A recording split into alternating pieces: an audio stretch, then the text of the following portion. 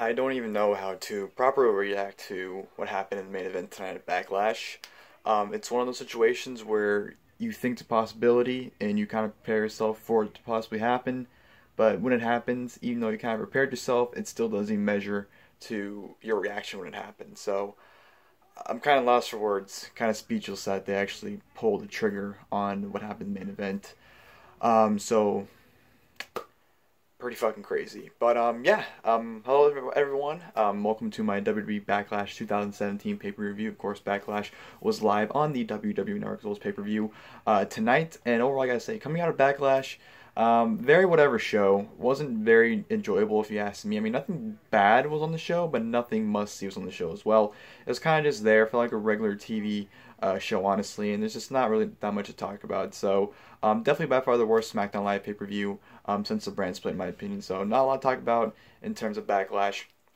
So if this review isn't exactly the most enthusiastic or interesting, it's because I just honestly don't really have much to say in a lot of the matches. So that's why. So that's a little reasoning behind that in case you're wondering, like, why he doesn't really care. Because I honestly don't. I'm just going to put that out right now. But yeah, let's get into the show. Of course, we had the 1 hour kickoff show, which featured Ty Dillinger versus Aiden English, which was, a fine match. Aiden English worked on Ty Dillinger, got some heat throughout the entire match. Ty Dillinger had his comebacks. Aiden English cut him off, and of course, Ty Dillinger got the win at the end with the tiebreaker, which to me was just kind of dumb because you now had Ty Dillinger beat Aiden English 3 times in a row. So I know that's probably gonna be his gimmick now in SmackDown, just be like the pre-show guy, and the guy just wins, matches against the lower mid-card guys. But it's just like, come on.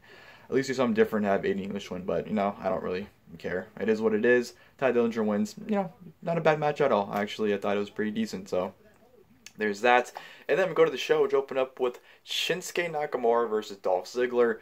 On paper, it sounds like having Nakamura start the show is the smart thing to do, but in actuality, it really wasn't. This match was just good, nothing great, which, is a negative for this situation because I feel like this match definitely should have been great.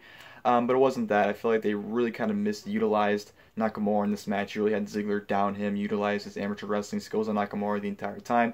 Nakamura was kind of showboating and trying to get his moves in the beginning of it, but then Ziggler just cut him down, and pretty much Ziggler was working on Nakamura, getting heat, yelling, that he's the man, and, trying to ground Nakamura and preventing him from really doing anything in this match. So I feel like this match kind of hurt Nakamura actually more than doing any good for him, because I feel like Nakamura didn't really get any offense in this match besides like the beginning and end of it. So I don't know. I feel like this match definitely should have been great, but since it wasn't that, I feel like this was kind of a fail on their part for giving a first good impression for Nakamura. Like I said, too much offense for Ziggler, not enough for Nakamura. Nakamura gets a victory after hitting Kinshasa on the ropes. Ziggler goes for a super kick. Nakamura counters into an exploder, follows it with a Kinshasa for the 1-2-3 victory. So Nakamura defeats Dolph Ziggler. Good match, but for this standard, and considering they've had millions of matches the past couple of weeks, in house shows and dark matches, this should have been great. So no excuse why it shouldn't have been, but it wasn't. So what can you do? From there, we go to the SmackDown Tag Team Championship match, the Usos versus Breezango.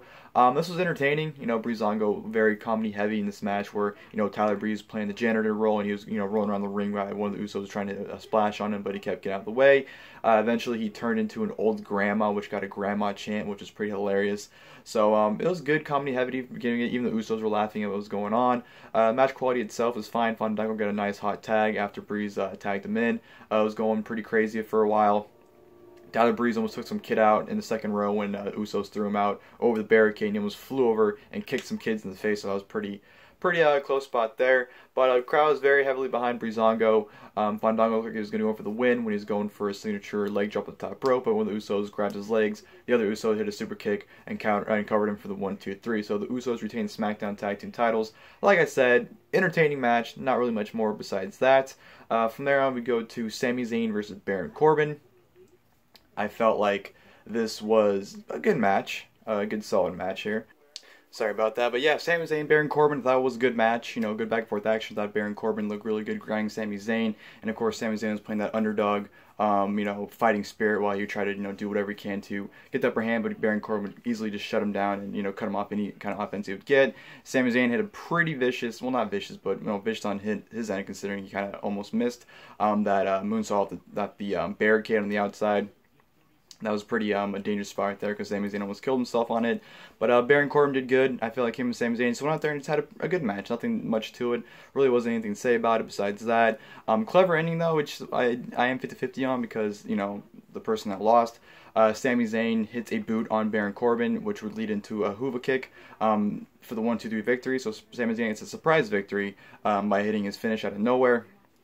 Very happy that Sami Zayn won because I feel like it's a much needed victory for him. He hasn't really won a big match in I don't know how long, so I feel like this definitely did wonders for him. But on the other hand, I feel like Baron Corbin's treatment ever since post WrestleMania has just been terrible. They haven't really done anything with him, and he's just kind of just been losing every single time he's at a match. So wasn't a fan of Baron Corbin losing, but Sami Zayn definitely needed the victory as well. So good, solid match. Enjoyed that. Probably one of the better matches in the show, honestly. So that was good stuff. From there, I'm going to go to the 6-women tag team match. Of course, Natalya, Carmella, and Tamina taking on Becky Lynch, Naomi, and Charlotte Flair.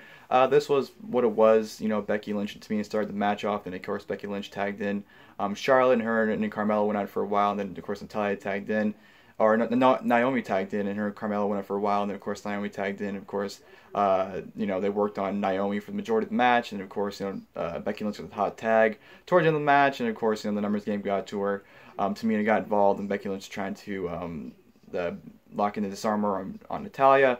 Like I said, Tamina got involved, and of course Natalya was able to lock in the sharpshooter on Becky Lynch to get the submission win. So the welcoming committee gets the victory. Kind of shocked by that. Looks like they're building up challenges though for Naomi, so I guess Naomi's going to face every single one of them down the line for the title. But I thought for sure Charlotte, Becky, and Naomi would get the win. But what can you do? Can't really do much about it. So welcome committee gets the win. That's that. And from there, I'm going to which I thought was match of the night. United States Championship match. Kevin Owens versus AJ Styles. This was a great match here. Great back and forth action for both men. Love the counters and interaction having with each other. A lot of smooth transitions. Loved when AJ would go for like the springboard moonsault into reverse DDT. Owens countered that into a super kick, which I thought was a great counter right there. You know, just Owens playing the heel and AJ, you know, trying to get, you know, scaring Owens off, I guess. You know, Owens would run out of the ring and AJ would run out and Owens run back in. You know, kind of playing mind games by AJ. So I thought that was great. Eventually, you know, AJ's knee would come to factor after that springboard moonsault that he missed. He actually favored that knee, and Owens actually worked on that knee, you know, blocking various submission holds on it, like the ankle lock, you know, DDTing it, just various different maneuvers of half leg Boston Crab on it. Was just targeting the leg of AJ Styles. I thought the work Kevin Owens was doing on that leg was tremendous, and it told a great story. And, you know, it would show when AJ would favor it, going for, you know, the Styles Clash off the apron, which, you know, Owens was able to fight out of because of AJ's knee. They brawled on the outside. Got back in the ring. AJ went for the phenomenal forearm. Wasn't able to hit it because of his knee, so he drowned down. Owens go for the powerbomb. Was not able to hit it. Just a lot of good back and forth action, and I thought the knee played a great role in this match as well. So tremendous stuff from both men. Really enjoyed what they were doing. The brawl on the outside. AJ was able to hit the phenomenal forearm there on the outside, which took a lot out of him because he couldn't really get up after that. And then he went for the Styles Clash on the announcer's table, but Kevin Owens was able to get out of it. AJ's leg falls through the hole where, you know, the monitors that, and so AJ falls through there, gets trapped there. Kevin Owens rolls in the ring. AJ Styles gets counted out, so Kevin Owens retains the championship via count out. I know some people were kind of mad because, you know, people just don't like count finishes, but I felt like the way they did this one with the work of AJ Styles' legs and the fact that AJ Styles' leg got caught and he couldn't really get out of it because that was the injured leg that got caught. I thought it made all the sense in the world. So, great match from him and between Owens and AJ. Really enjoyed that, like I said, match of the night, and looking forward to the rematch because, you know, it's going to be even better. So, yeah, that was a great way to end the match and continue the feud as well. From there on, we go to Luke Harper versus Erick Rowan, which I thought was, you know, actually a good match. I didn't think it was bad. I know the crowd wasn't into it. I know a lot of people weren't into it either, but I felt like, you know, it was a good back and forth action match. I feel like, you know, it wasn't really one point where one man had the upper hand over the other. I feel like it was good back and forth action wrestling from two big men, so I can't really complain about that. They stumbled on the outside, played into steel steps a little bit. But that's about it. It was a short match, really not much into it. Liked the ending, though, with Erick Rowan kind of like vying for the mask, and, you know, Luke Harper gave him a super kick, falling on the ropes, gets up, another super kick, fall on the ropes, and of course Luke Harper hit him with the discus lariat, which looked more like like a chop to the chest instead of a lariat, but what can you do? Luke Harper gets the win, much needed win for him. Like I said, good solid match, just no one really cared for it. And then we go to the main event, which was the WWE Championship match, Randy Orton versus Jinder Mahal.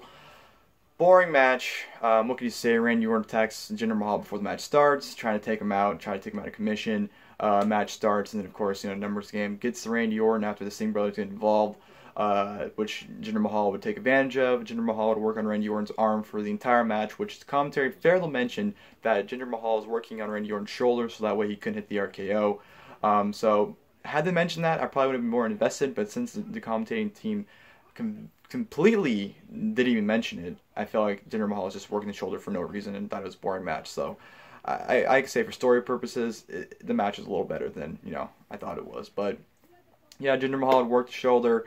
Randy Orton finally hit an RKO on Jinder Mahal out of nowhere, but when he, went to pin him, the Singh brothers pulled Jinder Mahal out of the ring. Randy Orton completely just killed the Singh brothers. He suplexed one of them and nearly broke their goddamn neck, it looked like. Gave them both, signature DDT. But after that, Jinder Mahal comes up behind Randy Orton, hits the Colossal, I believe it's called, his finishing move, and 1, 2, 3. Jinder Mahal is the WWE Champion. Ugh. I don't like Jinder Mahal. I've never made that a secret. I've always disliked Jinder Mahal. I just, I'm all for something new. I know it's a lot of people's points are, well, it's something new and fresh. Why are you mad? Yes, but here's the thing. This guy legit went from jobbing to Mojo Rawley a month ago to WWE Champion. How do you even do that? Now, if they built him up for months and properly, then would I be okay with it? Absolutely. But since he literally went from jobbing to Mojo Rawley, of all people, a month ago, to being WWE Champion, that you just don't do that. You just don't do that. And the fact that Jinder Mahal will go down in history as WWE Champion, to me, that in itself is absolutely just a travesty. It was bad enough we had Bray Wyatt as WWE Champion a few months ago, but now that we have Jinder Mahal as WWE Champion, God, 2017 has been a dark day for the WWE title. It really has. It went from AJ Styles to Jinder Mahal in 5 months. I don't see how that happens, but it did. AJ Styles, John Cena, Bray Wyatt, Randy Orton, Jinder Mahal. And, I'll see where it goes. Maybe he loses the title on SmackDown Live this Tuesday. Who knows? But Jinder Mahal is WWE Champion. I know it's part of the big play for India, but that's your championship. You don't throw it on someone just because of his nationality and become bigger in a different country. You just don't do that, in my opinion. And it's nothing against nationalities. I'm not saying oh, he's Indian, don't give him the title.